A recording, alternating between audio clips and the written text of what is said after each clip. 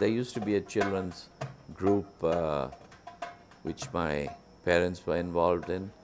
In fact, Lakshmi's parents, brothers and sisters were involved in this also. So it just got to a stage where I didn't know her that well in those days, but her family was involved, my family was involved.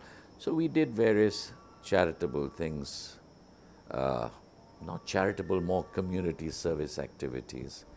But it's been almost a lifelong involvement.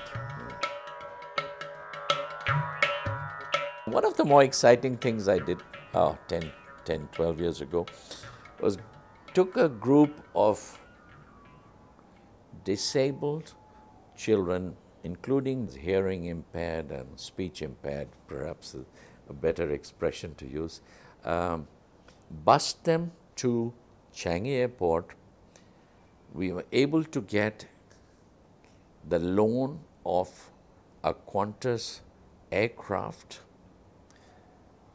We put them into the aircraft, took them for a flight around Singapore and Malaysia for about 45 minutes. But these kids had never been near an aircraft. And to me, that's one of the more exciting things I did. Qantas, for instance, gave the aircraft as part of their community service program. Then we talked the Changi Airport authorities in not charging the landing and takeoff fees. We got the petrol company, air fuel company, to not charge for the fuel for this particular flight. So, and what we did was got anybody who was interested to sponsor a child with a minimum of $100, some put in some more. So we had about a plane load, which is about 200 odd things. So we collected 200 into $100 for that, for our charity community fund. So to me, that was one of the highlights of my community. It was unusual. Back to schools and colleges, junior colleges and all, movements like the Interact movement that I mentioned as sort of offshoot of Rotary, there are genuine workers there who go out. The Hwa Chong institution that I'm an advisor of would have something like 40, 50 small programs every half year.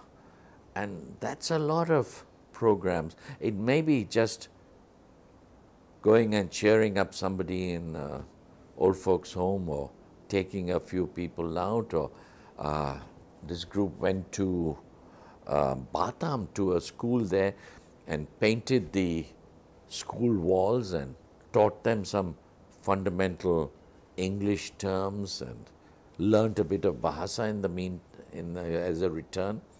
And they came back very, very excited by the whole thing.